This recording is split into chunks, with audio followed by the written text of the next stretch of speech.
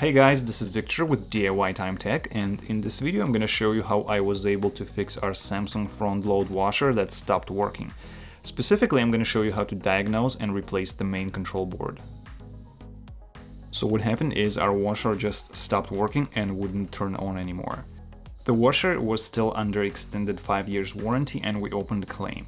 But when technician came, he just looked at it without even taking it apart and said this is probably fried main control board. So he said he's gonna come back a few days later with a replacement part and swap it. But instead they called us back a few days later saying that they don't have replacement parts in stock and that this washer was also discontinued and they cannot replace it. So they offered us a full refund, which we gladly took, and they also allowed us to keep the old broken washer. So I decided to give it a try and see if I can fix it myself. First, I'm gonna unplug the washer from the power source. Then I needed to close and unplug the water hoses to be able to take out the washer from its bay. Next, we're gonna remove the back plate held in place by 2 Phillips screws, and there's gonna be 2 more screws holding the main logic board, and after that we're gonna be able to slide it to the left and take it out.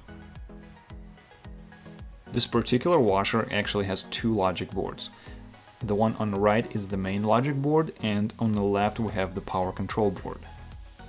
Each of these boards will cost up to $100 to replace, but I don't think that both of them are bad, so instead I'm gonna test them and try to figure out which one is bad and if the other one still works fine.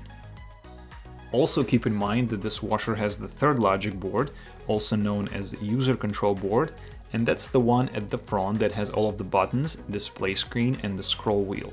So if the main logic board and the power control board seem to be okay, then you may want to check this board as well.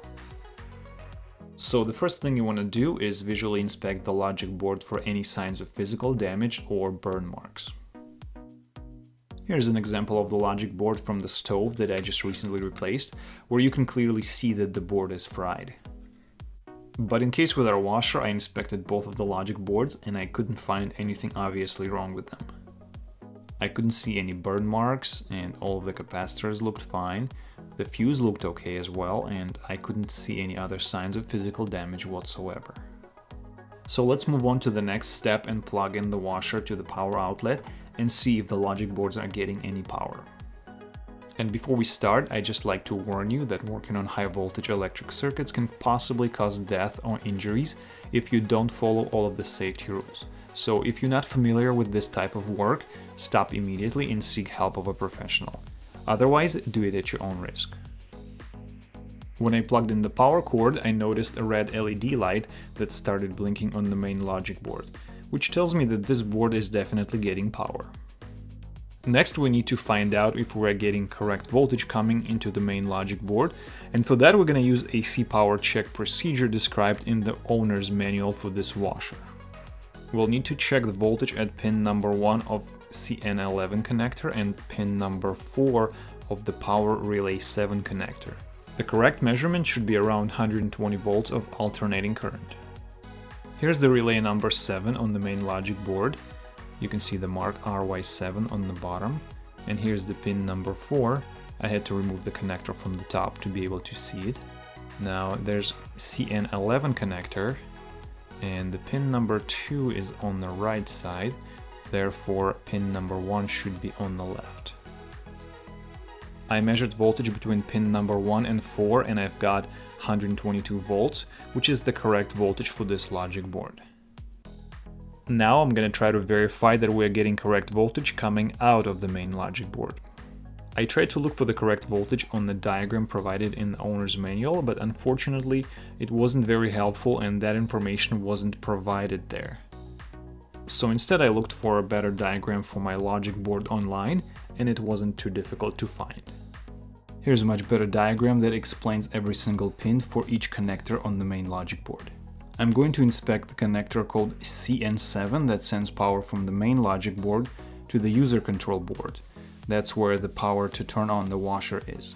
And if the main logic board works properly, we should be measuring 5 volts between pin number 4 and 5, or 12 volts between pin number 5 and 6. I connected my test leads to the pins number 5 and 6, and I'm measuring a little over 12 volts, which is good. So this side is working properly.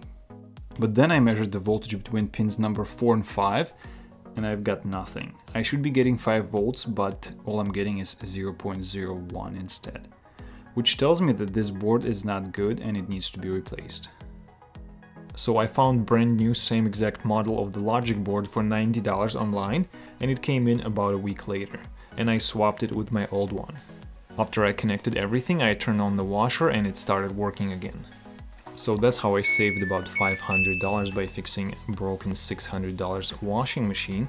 And if you're interested in the tools I used for this repair, or where I bought the replacement logic board, check out the links in the description area below. I hope this video was helpful, and if so, please give it a thumbs up and subscribe to my channel. Thanks for watching and have a nice day.